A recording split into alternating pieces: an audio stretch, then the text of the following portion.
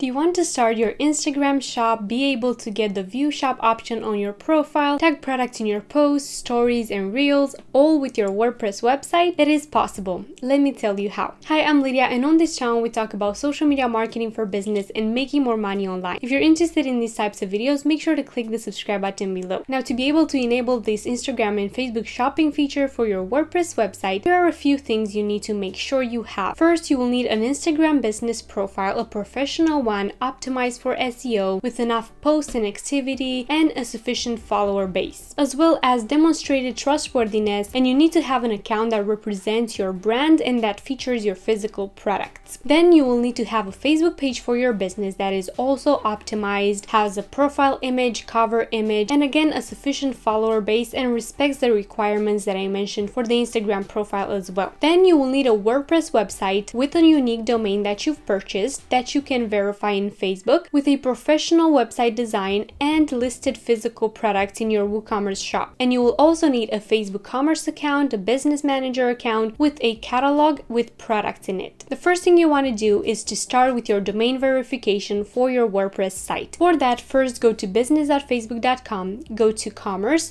more tools, business settings, brand safety, and domains, and add your domain there without the www before that. Once you do that, you'll be able to copy the HTML code and insert that into the head section of your WordPress website. To do that, go to your WordPress website, Appearance and Plugins, and install the Insert Headers and Footers plugin and activate it. Once installed, go to the plugin and insert the HTML code you copied from Facebook into the header section of the website, then click Save. After a while, you'll be able to go back to Facebook, go to your domain, and click Verify. If it doesn't happen immediately, it is because it takes a while for the code to embed into your website. But if it doesn't happen after 3 days, there must be an error with your code or with your domain. So you can troubleshoot those issues by watching this video right here. Next, you need to ensure that you have a catalog created in your business manager and that you have a commerce account for it. For that, you will need to make sure that your WordPress account and WooCommerce are not yet connected for the Facebook sales channel. You will need to go to Data Sources and Catalogs and click Add New if you don't have a catalog created already. Then you will need to add 10 items manually by adding their image, title, price, website link, and description,